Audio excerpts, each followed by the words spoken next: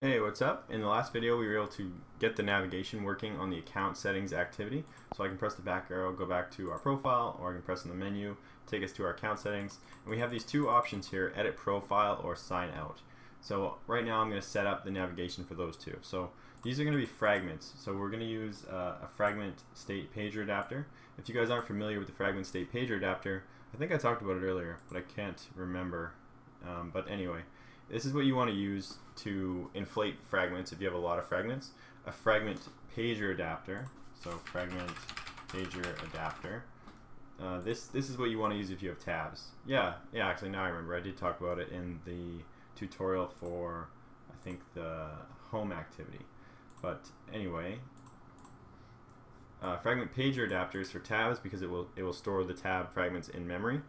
But we want to use a fragment state pager adapter if we have if you have any other scenario, which is the one that we're going to be dealing with right now, because right now we don't know how many options we're going to have in the future. Right now there's only two, but if you look at actual Instagram, they have a big list of options here. So I want to give you guys the option to be able to add more things to this if you want to. So we'll get started by creating a utility class. I'm going to call it sections state pager adapter. And now that I think about it, I'm going to open up the home package here, and I'm actually going to drag the sections pager adapter into the utility folder, because that's kind of where it belongs. It doesn't belong to the home package, because any of these packages will be able to use the sections pager adapter. It's not going to change. So that's where I'm going to put it. So we'll close that and close strings. And this one's going to be a little bit more complicated than the fragment pager adapter because it's going to have more functionality. So I'm going to create a fragment or extend fragment state pager adapter. And we can, actually I can just click here and go to the light bulb, which should pop up at some point. Come on, light bulb. Come on, light bulb. Okay, it doesn't want to pop up. I'm just going to do it manually. So Alt Insert, override methods, and I need get count, and I think get item is the other one that's required. Get item. There we go, and we need our default constructor. There we go. So now the red goes away. Yeah, so I'm gonna create quite a few global objects here for managing the fragments. So the first one's gonna be a list, and this is just gonna be a list of fragments. So I'm gonna call it mFragmentList. So equals new array list. And the second one is gonna be, and some of these aren't gonna make sense right now because these are gonna be used for later functionality in the app. But I'm just gonna put them in here now just so we have them. So fragments equals new hash map and private final. I'm gonna do an private final hash map. This one's gonna be string and integer, and this is gonna be mFragment numbers. And private final hash map to integer string mFragment names. So the reason I'm using all of these is I want to be able to get the fragment number, the fragment name, or the fragment itself if I have anything. So this hash map has fragments as a key and will output an integer. So if I have the fragment object, I can get the fragment number. This one is if I have the fragment name, I can get the fragment number. This one is if I have the fragment number, I can get the fragment name. And then this is just a list of fragments. So yeah, basically I want to be able to get anything if I have one of the variables. And if this doesn't make sense to you right now, just wait till later videos when I actually apply it and it'll make sense. So now let's create a new, actually I guess I can change these right now. So get item will be mFragmentList, get position, and then this one will be mFragmentList.size. So those are done, those are out of the way. Let's create all the other methods down here. The first one we're going to need is a method to actually add the fragments to the list. So I'll call it, private void add fragment, and it'll take fragment, and then it'll just be mFragmentList.add fragment.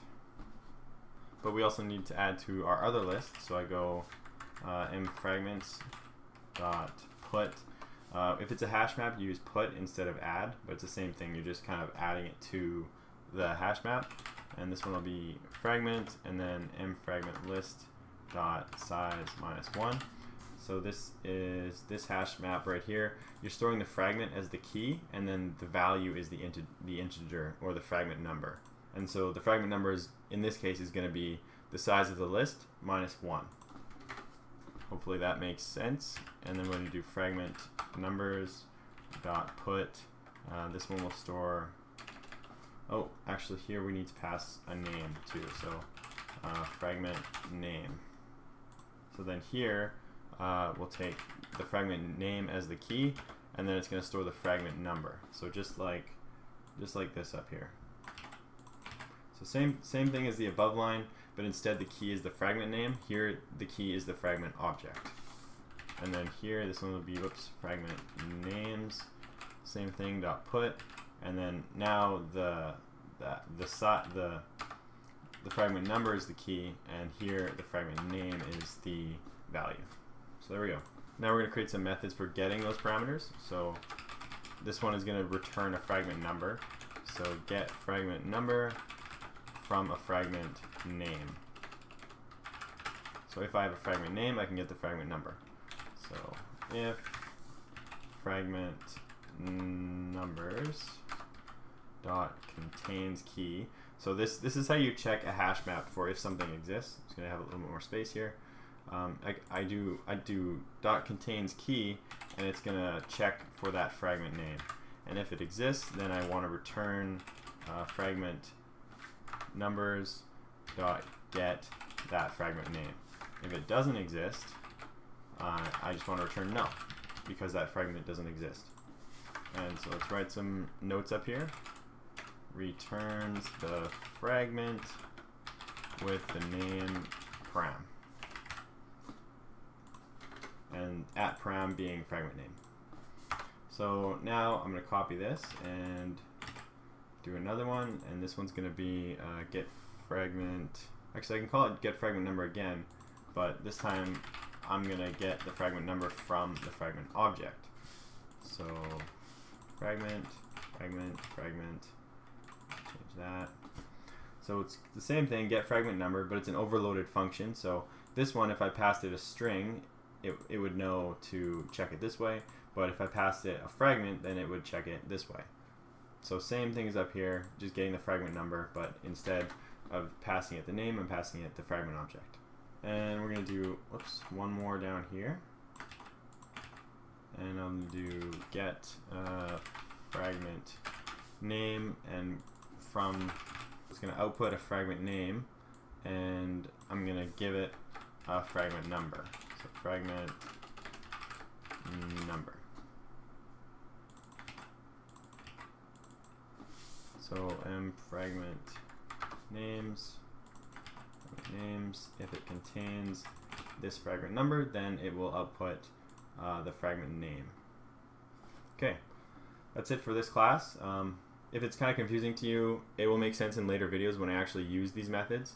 Right now, you're probably thinking you're just confused because you don't know what I'm going to use them for, but later I promise it will make sense. So we can close this section's state pager adapter, and we're going to create a couple new classes for the fragments. The first one's going to be edit profile fragment, and it'll extend fragment, and we need to insert, so alt insert on create view, and we can delete the super. I'm just going to go into another fragment. I'm going to home fragment here, and I'm just going to copy this whole thing because that's easier. And let's see, what do I need to change? We're going to need to create the layout files. We haven't done that yet. Just going to throw the log in here, and let's go and close the home. Close. Actually, that's fine.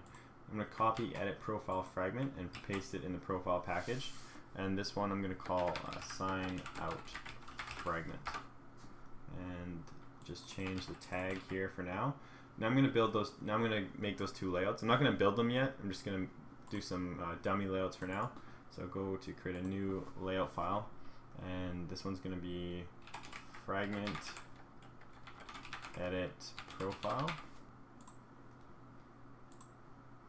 And I'm not going to put anything in it yet. We're just going to close it and we'll copy it, paste it into layouts, and this one's going to be fragment sign out. Just so we have something to actually inflate in these layouts here. So fragment edit profile and fragment sign out. Okay, let's close fragment edit profile and let's close fragment sign out. And now let's set up our fragment manager in the account settings activity. So I'm going to go down here, I'm going to create a method, private void, let's do setup fragments, and it doesn't need to take anything. And then let's go up to the top here and we'll create another variable, create a section state pager adapter. I'm going to call it, pager adapter. And I just realized that I forgot to put in the view pager widget inside of activity account settings. So let's go into activity account settings really quick here, and right at the top here we can do include layout, and we're going to do our view pager widget. So close that. We can just reuse this because this view pager is just going to be a general, it's just a container. So we're just using a container for the fragments. So I'm going to stick this snippet at the top here. Then we're going to go back to account settings activity, and I need to create that view pager widget. So view pager, and we're going to create one more widget, and it's going to be a relative layout. The reason for this will be apparent in a second. So we'll do that, and then I can actually go into onCreate and instantiate those widgets. So I'll go view pager equals view pager find view by ID r.id.container, and the relative layout find view by ID r.id. This is going to be rel layout 1, and that's going to be this relative layout right here. So you're probably wondering why I did that. It's going to make sense in just a second. So let's go down into our setup fragments method, and I'm going to go pager adapter equals new sections state pager adapter, and I'm going to go get support fragment manager. Then we need to add those fragments to the pager adapter. So call our add fragment method, which it's not coming up because I forgot to make it public. So we'll go into our section state pager adapter, and we need to make the add fragments method here public. And now we'll go back here and it should show up. Yep. And so we'll go new fragment, whoops, not fragment, new edit profile fragment, and the fragment name, I'm going to go get string r.string edit profile, and then it's going to be pretty much the same thing for the other fragments. So add fragment, new sign out fragment, and then the name will be get string r.string sign out. Cool. So now our fragments are added to our section state pager adapter. I'm going to add the setup fragments method up here so I don't forget. And now we just need to create one more method right here for setting up the view pager. So private void set view pager.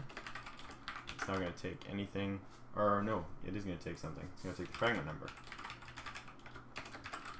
Integer fragment number. And this is the method that's going to be responsible for actually navigating to the fragment. So the first thing that I want to do is set the visibility of that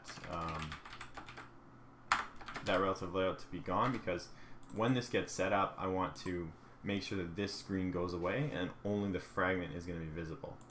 So to do that, I can just set the visibility to be gone, and let's write a log. I can say navigating to fragment number, and do fragment number, and we can do mViewPager, set adapter, pager adapter, and then mViewPager set current item, and then pass fragment number. So this will instantiate the view pager. So it's going to set the adapter, and the fragments will get set up, and then it's going to navigate to whatever fragment that I chose. In that case, it's going to be this fragment number. So now to set the fragment, we would it's going to depend on what list item we click on down here. So we can do our list view set on item click listener, new on item click listener, and so now you can say navigating to fragment position fragment number position. Then all we need to do is do set view pager and then pass the position. And this is going to refer to whatever position, because the way that we set it up is we added the edit profile one first, then the sign out. And so here we added the edit profile first and the sign out. So this is going to be like fragment 0. This one will be fragment 1. And it'll be the same thing here. So fragment 0, fragment 1.